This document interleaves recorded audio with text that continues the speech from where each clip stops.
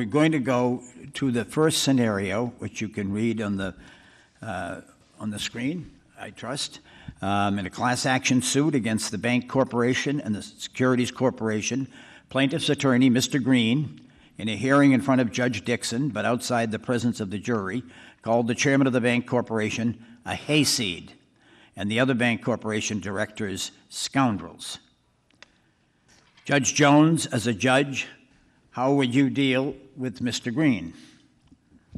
Well, let me begin by stating that notwithstanding the fact that I was born in Claremore, Oklahoma, I had to look up hayseed. As a result, I discovered that it referred to a hick or unsophisticated person. Well, in terms of his calling the chairman a hayseed, Yep. and the board directors scoundrels, were this in my court, I would do as follows. Mr. Green, all persons practicing before this court are expected to thoroughly familiarize themselves with the policies and procedures of the judges of this bench. Said policies and procedures are in book form and on this court's website. Now, just in case you missed it, please allow me to refer to my published policies and procedures at Appendix 1, letter H. And I quote, "Judge Jones expects counsel at all times to be civil to one another, as well as to all parties, witnesses, and court personnel, whether in front of a jury or the court." Now let's start over, Mr. Green. You can begin by apologizing to the court and to the witnesses that you previously addressed. And please keep in mind that I take it very, very seriously, for in the past, sua sponte, I have declared a mistrial when counsel misbehaved. Well, Dean Broderick, so many people turn to law schools, and are law schools addressing the problem real and growing potential of I think we're incivility? trying. Judge Jones's description, I think, was apt. In New Hampshire, we would just say, knock it off. But it gets to the same point. I think law schools are trying. I can speak really in the universe of the law school where I am. Every first-year student has a course now and calls the Fundamentals of Law Practice. And so what happens is, for 14 weeks, they take opposite sides for a criminal case. For 14 weeks, they take opposite sides of a civil case. They have mentors. They have lawyers who come in from outside. They do pleadings. They do depositions. They do arguments. They get a sense of it. Obviously, they all take courses in ethics, but some of what we're talking about falls below the radar of ethical violations. They take courses in legal writing, where a lot of the offending conduct takes place. We have a course called Writing for Practice, which I think will allow them to see what legal writing is about, what persuasive writing is about. We have mentors from outside the law school. Every first-year student has a lawyer mentor. They have a faculty mentor. So the efforts are made, and they also, 75% of our students do externships for a semester or perhaps a year, so they're out in the real world with real lawyers. When I was in law school 100 years ago, I had a course in ethics. That was all I had. And so I think law schools, mine is not unique, are doing a better job, and maybe they need to, frankly, than they had been in the past. Okay. Ms. Lukey, just in this, after this situation, when the bank corporation officer, Ms. Schiller, was on the stand, plaintiff's attorney, Mr. Green, began to personally disparage her. The witness, Ms. Schiller, called him an ambulance chaser and a terrible excuse for an attorney. If Ms. Schiller were your witness, how would you deal with her? And second, would you do anything about the plaintiff's attorney? Yes, now presumably in that instance, I'm the defense counsel for the bank and Ms. Schiller as an officer of the bank. First, I would hope that before she ever took the stand, I had taken every effort to convey to her, particularly since we find out later that there was a little history and discovery between these two, the need to maintain grace, respect, and so forth, even when he acted disrespectfully. If, however, she lost her temper and did this on the stand, I would ask for an immediate recess. And that recess would be to address the conduct both of my own witness, which I would request the opportunity to do outside the hearing of the court and anybody else while I reamed her, and to address the court with regard to the conduct of plaintiff's attorney. The behavior of both of these individuals is unacceptable, and I actually had a case where this went on outside the courtroom in the discovery process between a brilliant but eccentric CEO of a technology company, my client, and an opposing counsel, plaintiff's attorney, where they repeatedly exchanged barbs with each other to the point that my client, despite my best efforts, would do things like referring to the attorney as Mr. Bottom Dweller or Mudsucker. While dressed in costume, my client came to every deposition. He was deposed for 7 days, so I could see his frustration, but he came in costume. He came dressed as Mr. Peanut.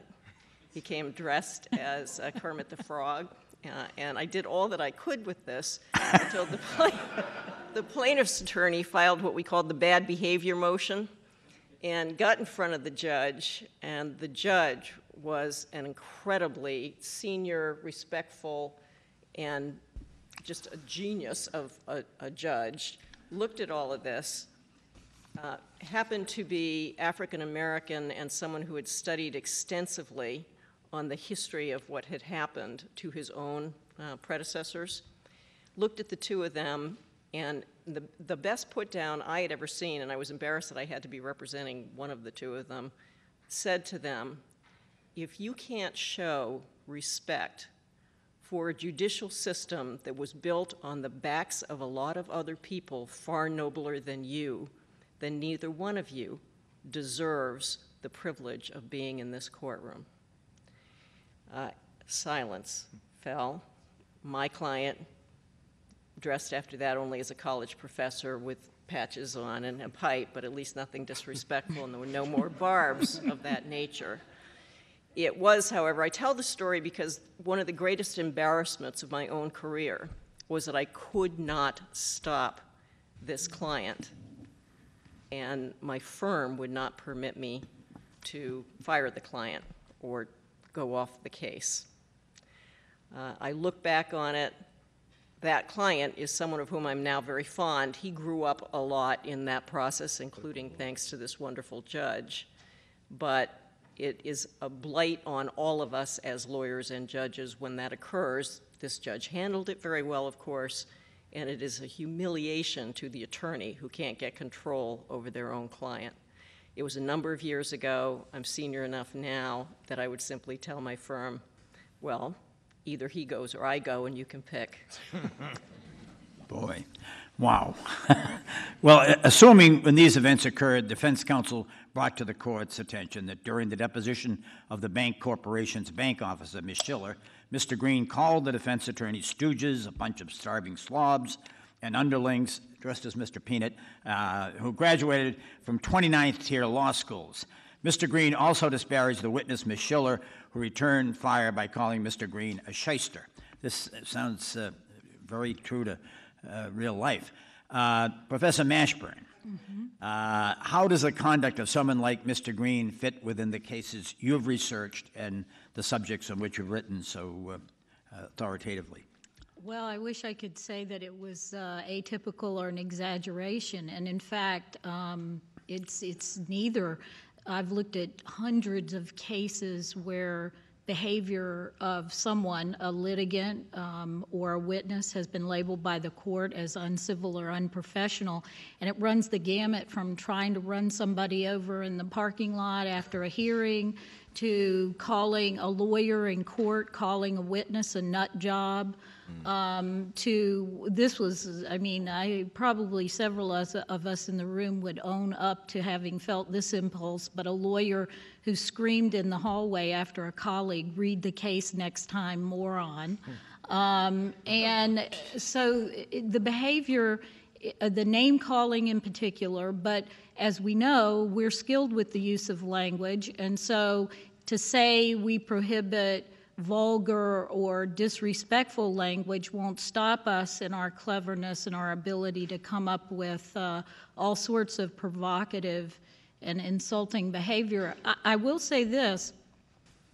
One of the things that is in the hypothetical, or perhaps I read it into the hypothetical, is this the fact that the lawyer is not a newcomer. I do think there's a lot of trouble with especially new entrants who are not properly mentored and they don't understand what zealousness looks like. To be sure, that's one civility problem, but I would suggest we have several problems, and one of them that my research shows is absolutely driving judges crazy is the repeat offender. The lawyer who all of the judges back in chambers know about, whose behavior just won't be stopped by the kind of more soft-handed techniques, and getting at that lawyer and trying to figure out, are you perhaps dealing with somebody who's actually got a screw loose maybe, who's got an impulse control problem or an anger management problem, and are we as a profession, do we have adequate mechanisms for dealing with that? But in particular, the other thing to notice here is judges tend to react when lawyers call them names or accuse them of being biased, but we may be underreacting when lawyers attack witnesses. And, you know, I'd suggest that this is a real area where work needs to be done, because when citizens look at the process, if they feel like they're going to be victimized by tactics that we as lawyers become hardened to, but witnesses, for them, this can be quite traumatic and chilling in terms of their participation in the process. Tom Wilkinson, how about your own reaction to how you'd address that problem in the deposition? Well, I'm not sure how offended I'd be if someone accused me of graduating from a school that was ranked 29th, but apart from that... 29th tier. 29th tier is a little different, but I might reword it.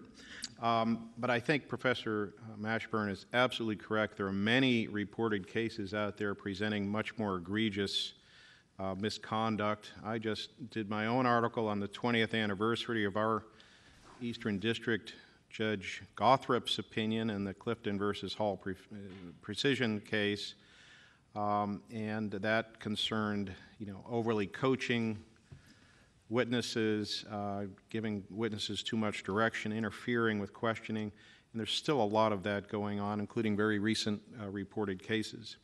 But my checklist for the litigant and the lawyer would be to first take a break. It often diffuses the situation. Don't take the bait and then, you know, and ratchet up or respond in kind. Create a record, remain firm, remain clear, remain calm and under control. Courts are really less tolerant now, it is my thesis, on bullying in depositions, on sexist language, slurs, profanity. And I think you'll find that across the board, that's a helpful trend. But there's still a lot of misconduct of the sort that you might see in this hypo. Call the court if you feel you need to, but you have to be prepared to deal with a judge who will respond that this is really, you know, you're both responsible, you know, both of you get under control, and maybe that's still a good thing, but it may be worthwhile if you need to call the court and involve the court. If you need to, and particularly if you have advance notice that this is the way your opponent operates, schedule a deposition as a videotaped deposition, because the video doesn't lie, and there are many good cases where the judge reviews the video and draws his or her own conclusions on the misconduct. It's much easier to prove the misconduct and then get matters under control. I seldom pursue sanctions unless the misconduct just, you know, continues to be a regular part of the depositions, but sometimes you don't have any choice, and in order to eliminate or reduce the misconduct going forward and get the later depositions under some semblance of calm, maybe you need to seek court intervention and some form of sanction to press the issue. Judge Ash, you've heard your fellow panelists here. What are your thoughts on what could be done to discourage this type of behavior on the part of attorneys, of parties, of witnesses? And do judges know about repeat offenders, as Professor Washburn has Absolutely. suggested? And I guess I live from a state where a lot of people are called hayseeds. So, Judge, if you want to come down there, we'd be more than happy to show you around. You know, trials are not, and civility is not everybody sitting around singing Kumbaya. It is an advocacy system, and we need to be supportive of people who are advocating positions. But personal attacks are not acceptable. This case scenario, I see Matt Sweeney from Nashville. There was a case, I believe, Matt, where our courts upheld a judge finding someone in contempt for conduct at a deposition just like this. I really think a lot of the responsibility falls on the trial judge. I think he or she has got to set the tone about how things are going to be handled in his or her courtroom. And that's difficult because sometimes lawyers don't like to be in front of judges who have pretty strict rules about how you're going to treat each other. But I have found in my career, repeat offenders, sometimes you have to have the courage enough to report someone to the Bar Association. That's difficult to do when you see them every day, but sometimes you got to do that. In this scenario, I think what I would do is I would take both counsel, say that I could find one of them in contempt, but I'm not going to do that. Instead, invite them to be my guest at the next end of court meeting so they could go find out how to be civil to each other. And I'd pay for their dinner. But I think a lot of it is the tone set by court. If you go in there not prepared, flying a little loose, let people kind of say whatever they want to say, then I think that creates an atmosphere of this. And a lot of clients, I know these lawyers have heard this, a lot of clients, they want a bulldog lawyer. They want somebody that's going to go embarrass the other person or rip that person's guts out. So if the lawyer says, that's not the kind of lawyer I am, I'm professional, I'm prepared, we're going to go in there and you're going to have a great lawyer represent you, but I'm not going to embarrass people. There's got to be some education there, but also the judge, I think, sets the tone.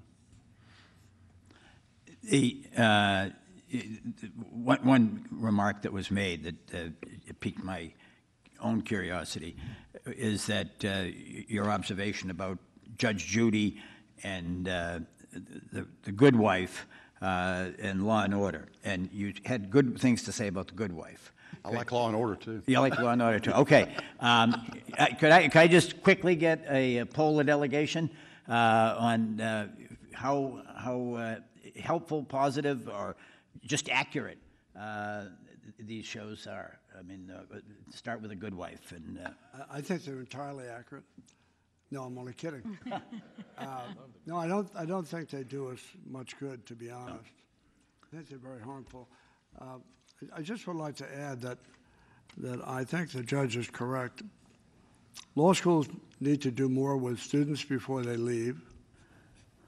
They need to do more than teach them doctrine. Lawyers need a mentor when they enter the real world of law practice, and judges need to step up. And I think when the judge is in control of the courtroom, everyone knows that. The most insidious part of incivility I saw in my time as an appellate judge was not so much the argument, but the brief writing. There's a lot of language that's crept into everyday lawyering that is detrimental, I think, to the profession of law. And occasionally our Chief Justice would call lawyers on it during argument. And one day he threatened to conclude the argument and have a hearing right there on the allegation that had been made by one lawyer to the other. The allegation got quickly withdrawn. Judges have a very big role to play, and they need to play it.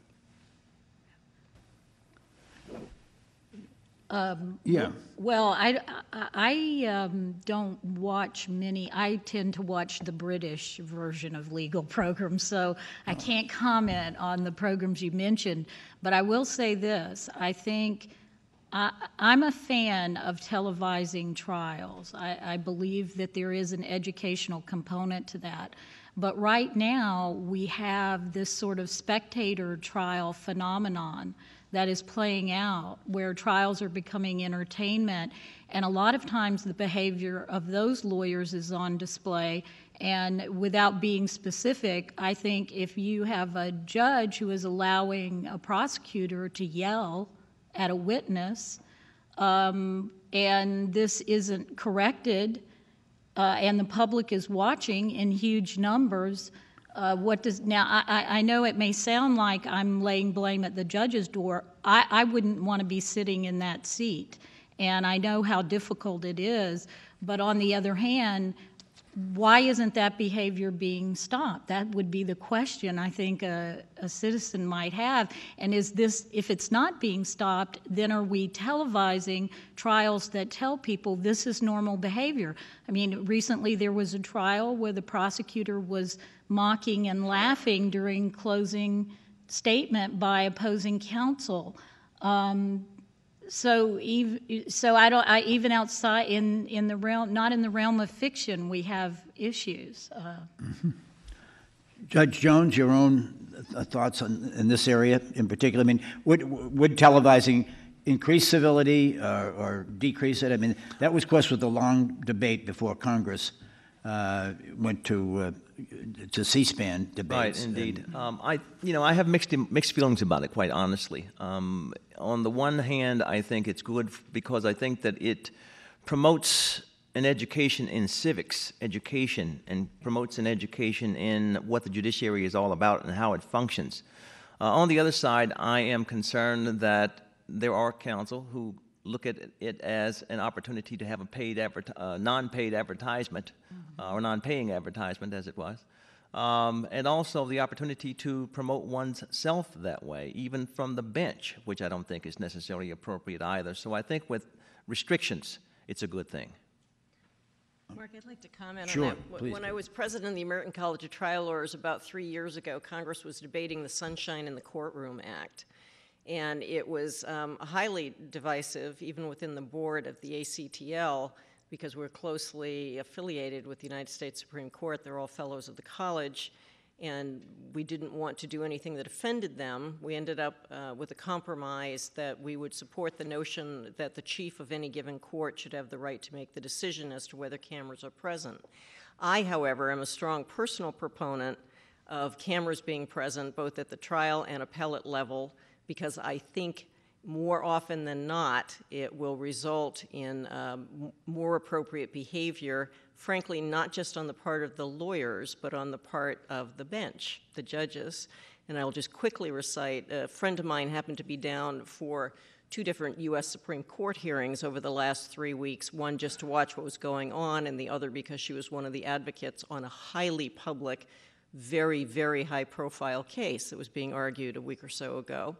She pointed out to me that when she was there the first time, sitting through what might be considered routine cases, she considered the conduct of the justices less than ideal.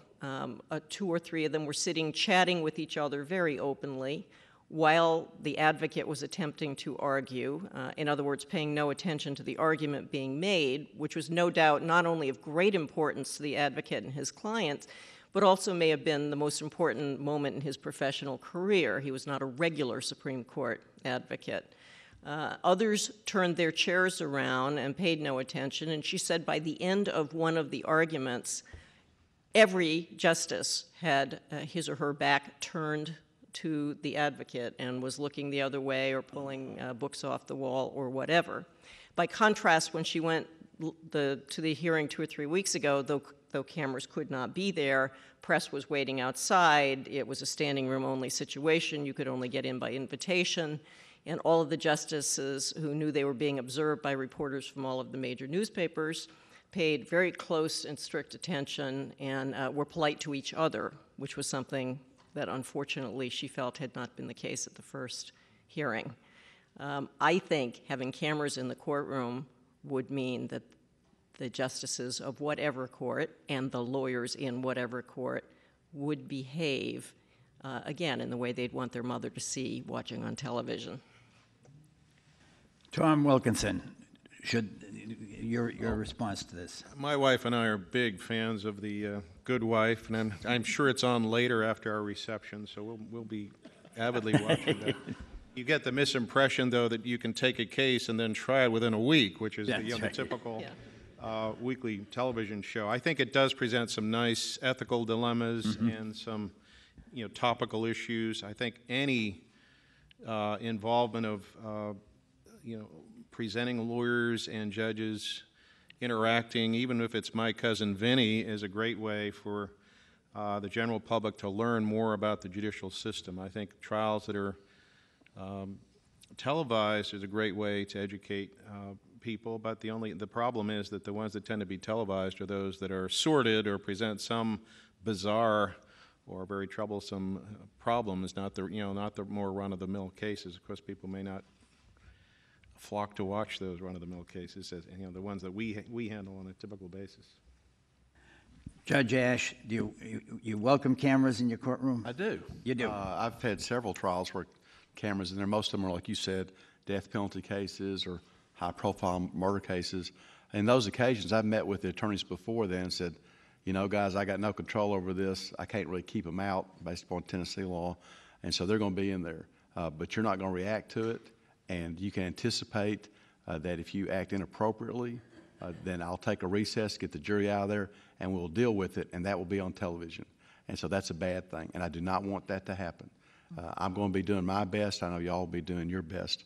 We have these cans of ethics that Judge Kiesler taught me, and if you watch, and I know one of the judges that do the television shows, nice guy, glad he's doing that well, but you watch it, and they violate like 6 of the cans of ethics in a 30-minute episode. I mean, it's an amazing thing. The Good Wife, which I liked, I watched the other day, her and her adversary were sitting there yelling at each other in front of a judge. I thought, nobody allows this to happen. I think they should televise everything. I think the Supreme Court, U.S., all appellate courts should be televised.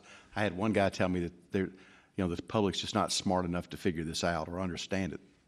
Ridiculous. Make them have it up there. And I think it would improve the behavior of, if you have judges that are acting inappropriately.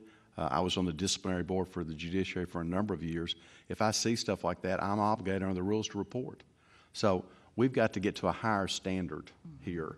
And judges have got to do it, lawyers have got to do it, but we're the ones that are going to teach clients and the public how a court system is supposed to operate.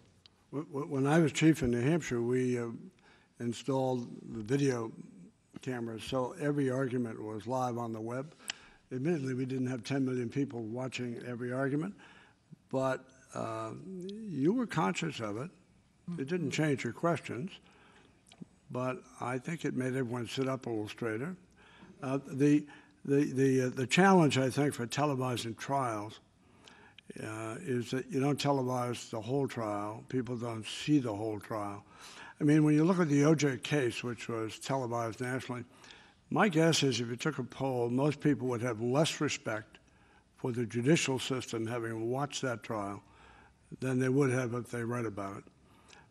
So I think it has to be controlled, and I think people need to understand what the process is. It's not compressed into 30 minutes of fabulous cross-examination. Trials are difficult things, and they last a long time. I think the American public would be impatient to get to the point. And so if people were to watch it with that attitude, that would not be helpful. But I do think oral arguments, including the Supreme Court of the United States, should be open and televised. We ought to know what's going on in that court and be able to assess it. Judge Jones. One of the great things about the National Judicial College and the curricula that's offered, there are various courses being taught. I know I taught one for many years, the Handling Capital Cases course, where we had a separate time allocation for a judge to teach how to conduct a trial when the media is going to be there. And that judge went everywhere from A to Z in terms of establishing a written protocol. It was handed out to counsel. It was handed out to the news media. The judge had very tight reins on how things were going to occur procedurally. And I think that's definitely the way to go if it's going to happen. I think that those high-profile cases put tremendous stresses on every aspect of the process, and even people who might ordinarily not behave in those ways, I think, are under such pressure and such scrutiny that it may bring that out. But I want to circle back around to something that was said earlier, because I think there's perhaps a lesson there for how to improve things.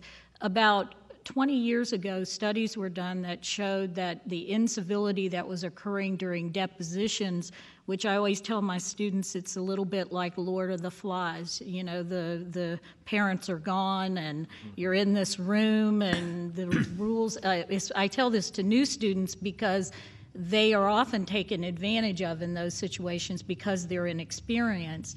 And a lot of the studies showed that more experienced lawyers would pull things that they would not try on somebody who knew better, but also that a lot of, for lack of a better word, bullying was going on during those depositions that was literally cited as a reason why people were leaving the practice of law.